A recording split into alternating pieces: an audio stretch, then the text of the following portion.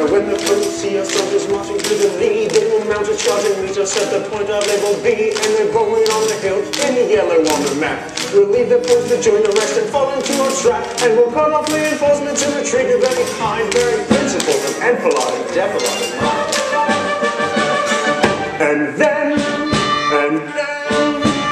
gentlemen, and then they go marching out into the fray, conquering the enemy and carrying the day. Like the blood is pounding in our ears, jubilations we can hear in the grateful nation. Pippin, I shall not caution you again.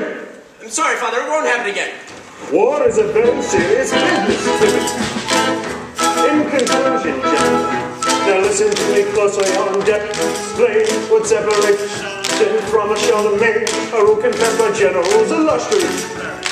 But there's a Pompeo, daring as a Darius, a symbol that every criminal learns by heart. It's smarter to be lucky than it's lucky to be smart.